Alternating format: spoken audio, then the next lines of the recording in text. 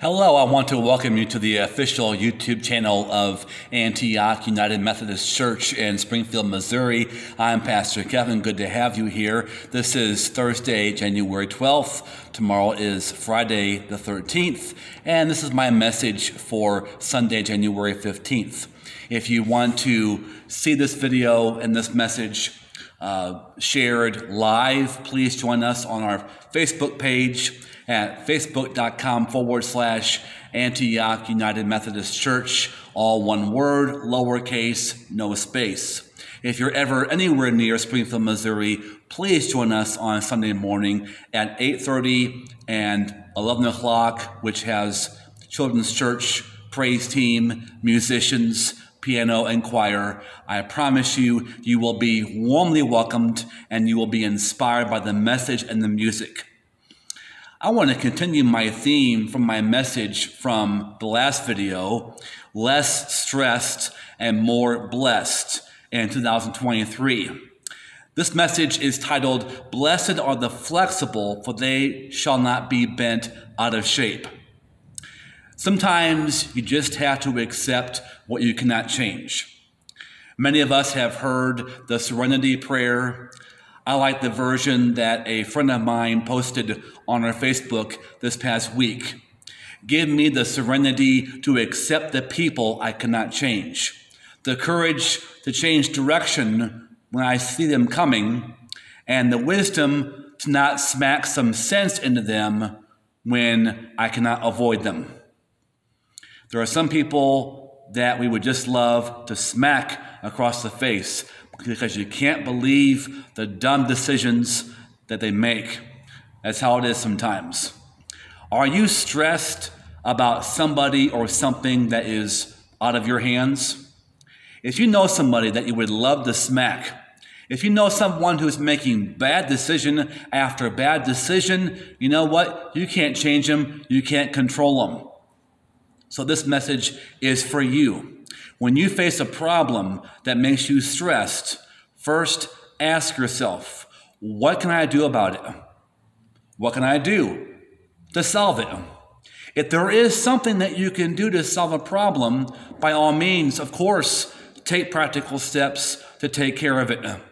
God is not going to remove 30 pounds from you. You got to do it yourself. God's not going to say, presto, you're out of debt. You have to pay down your credit cards on your own. However, if there is nothing you can do to solve a certain problem in your life, then you just have to give it to God. Surrender it. In the Old Testament, was also called the Hebrew Scriptures, when the kingdom of Judah was facing the threat of 3 armies coming at them at the same time. In 2 Chronicles 20, verse 6, King Jehoshaphat began his prayer by praising God. He said, "Lord, the God of our ancestors, are you not the God who is in heaven? You rule over all the kingdoms of the nations. Power and might are in your hands, and no one can withstand you." He began his prayer with praise. And then he laid out this overwhelming problem. 3 armies, 3 nations coming at them at the same time. And King Jehoshaphat concluded his prayer in verse 12 by saying, "For we have no power to face this vast army that is attacking us. We do not know what to do, but our eyes are on you." That's an excellent prayer. Not as well known as Psalm 23 or the Lord's Prayer, but is an honest prayer, an excellent prayer. He's saying, Lord, we do not know what to do. I don't know what to do. I have no clue. But God, I give it to you. You may face tough situations that stress you out, and they're beyond your ability to do anything about them.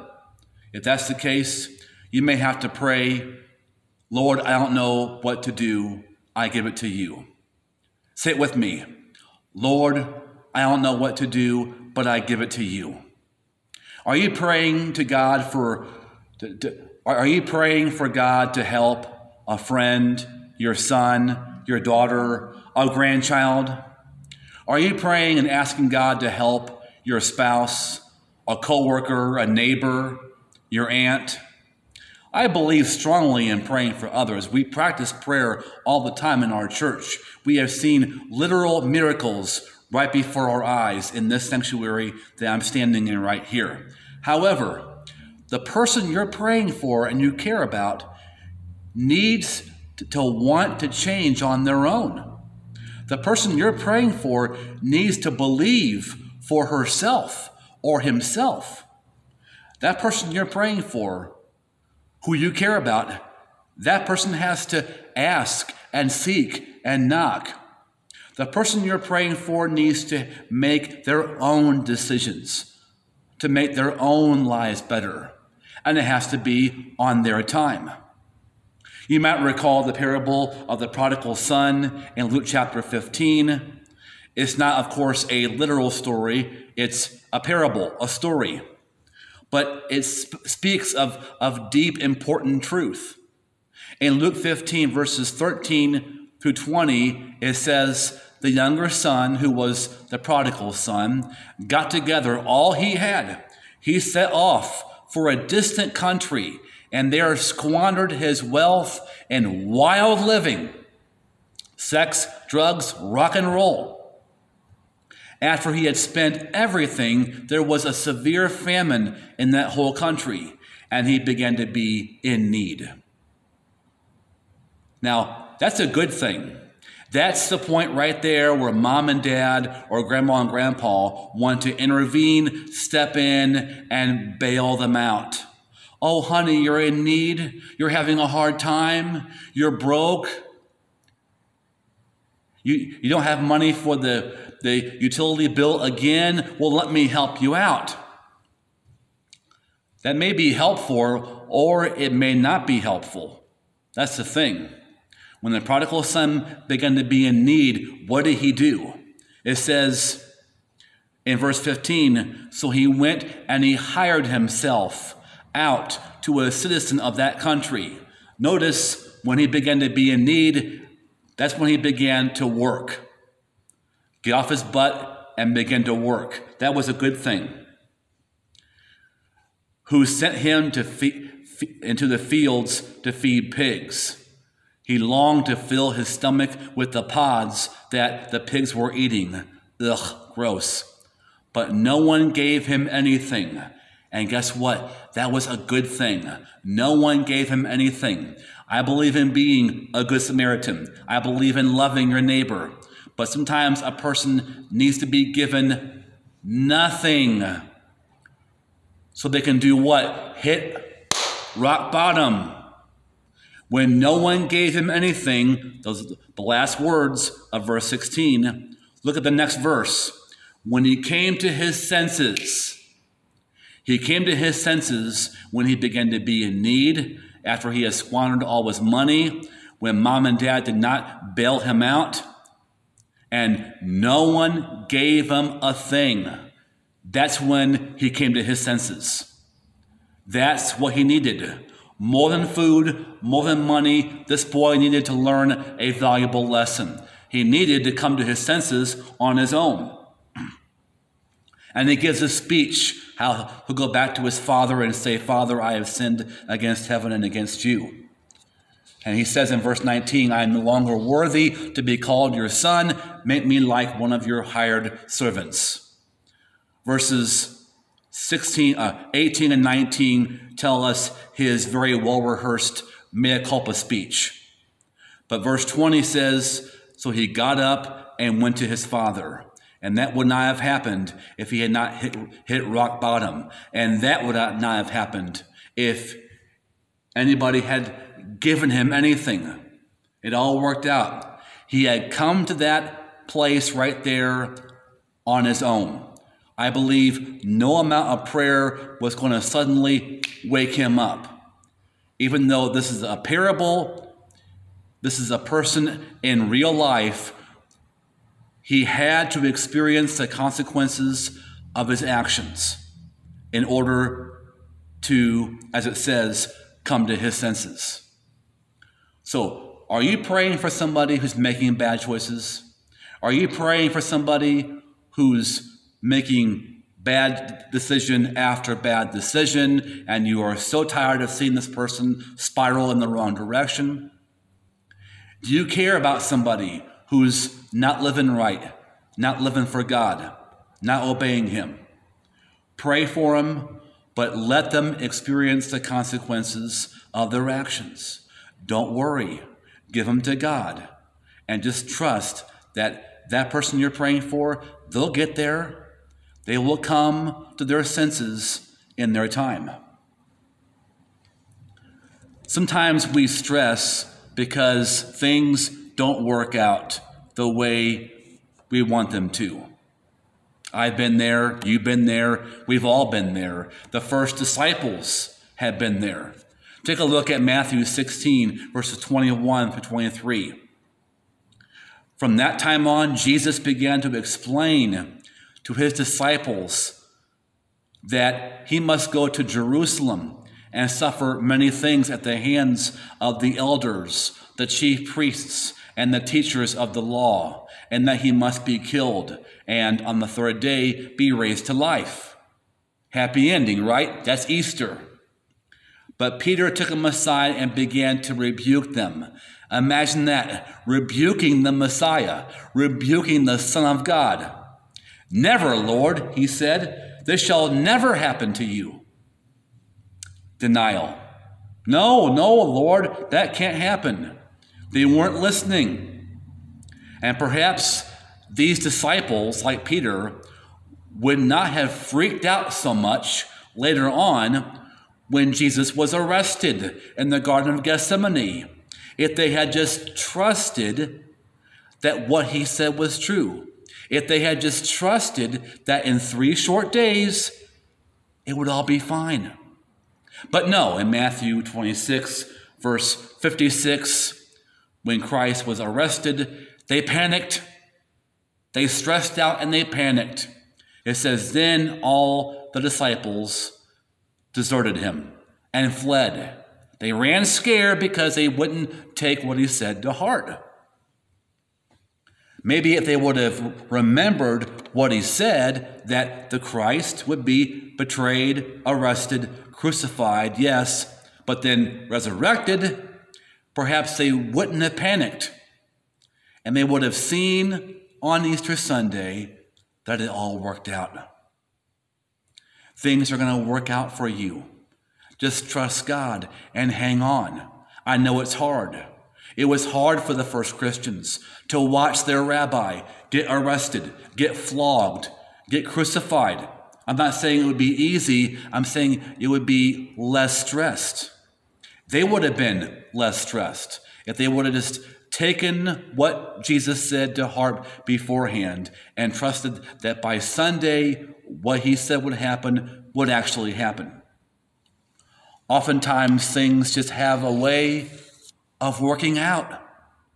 But for a while, sometimes it looks like things in your life are not working out. And we freak out, we panic, we go into a meltdown. We don't have to. You do not have to have a panic attack every time it looks like things are not working out for you. Blessed are the flexible, for they will not be bent out of shape. Sometimes we need to just say, okay, things are not going as planned. Things are not working out the way I had hoped, but it'll work out. God's got this. It'll be fine. This past week, my youngest daughter, who's a junior in high school, had to prepare to do a semester of tutoring, just in some school in the area.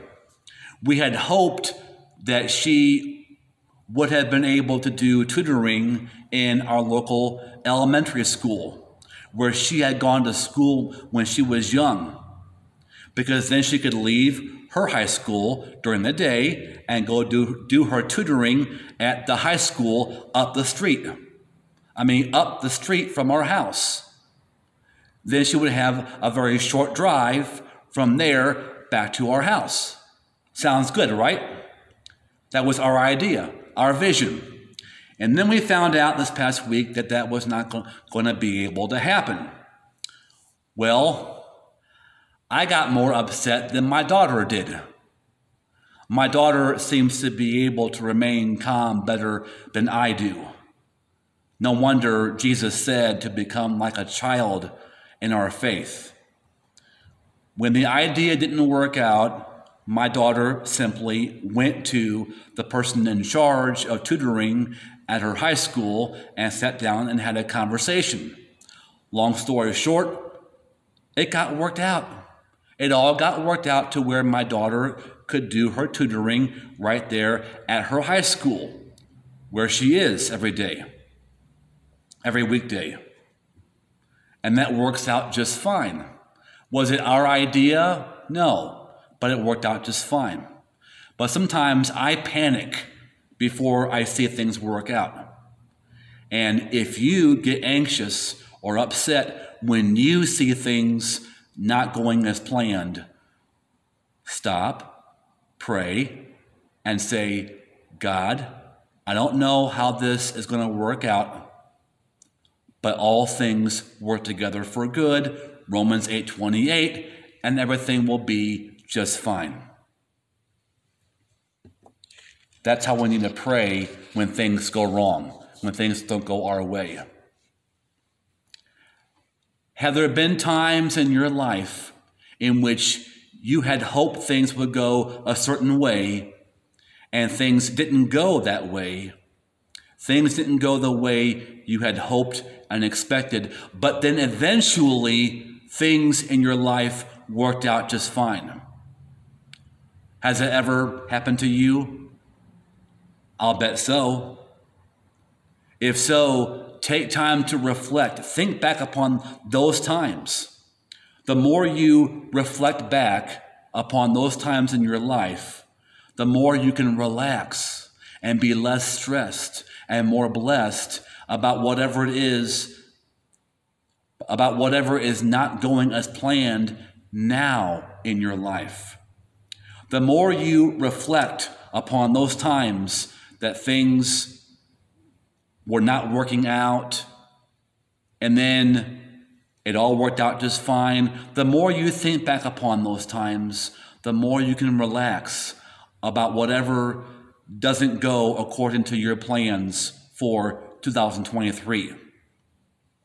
2023 may go exactly the way you want to go for your life. Or some plans that you have for this year may not go smooth, may not work out. Who knows?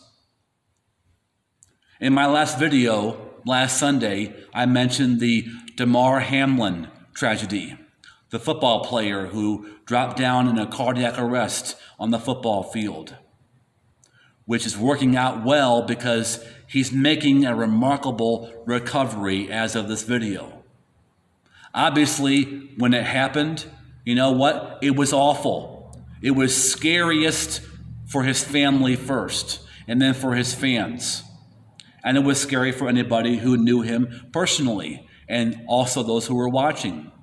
But you know, God right now is getting immense glory from that situation. God is getting the glory during this whole Damar Hamlin hospitalization. The amount of people praying for him, the image of all those big, tough football players kneeling together, praying. Wow. And has there ever been a time when somebody on ESPN began to pray on air? I don't think so. And there had been over, $6 million raised for Damar Hamlin's children's toy drive, charity. Wow. And more importantly, people are coming to Christ. They're being turned on to Jesus because of what they're witnessing. See, again, Romans 8:28 tells us that all things work together for good for those who love God, to those who are called according to his purpose. That verse is not saying all of the things that happen to you are good, because they're not. Cardiac arrest is not good.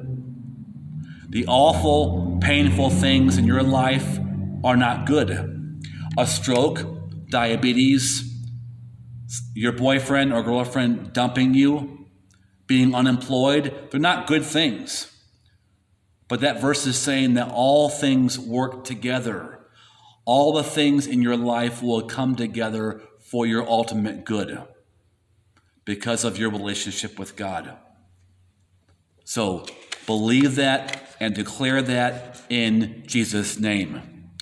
Begin to say things like, I don't need to know how things will work out. I just know that all things will work out for my good.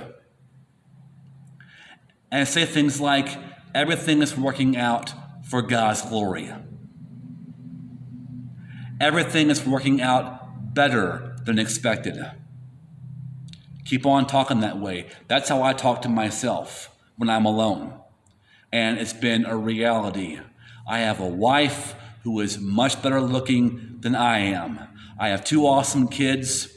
Our family literally paid off 20 years of credit card debt finally in the year 2020. In the middle of a health pandemic, we paid off our credit card debt. We became debt-free during the time of the worst of it, of the pandemic. Because in my prayer life, I say things like, God, I don't need to know how things will work out. I just know that by you, God, all things will work out for my good. Everything is working out for your glory. Everything is working out better than I expected. When you talk that way, you begin to feel a sense of calm, tranquility coming upon you, the peace that passes understanding. If you will talk like that and pray like that, I guarantee you, you will be less stressed and more blessed in 2023. Thank you for watching. If you enjoyed this, please give a like to this video, subscribe to our channel. I'll be here every Thursday or Friday to give you the pre-recorded version of my next Sunday's message. Thanks again for watching. God bless.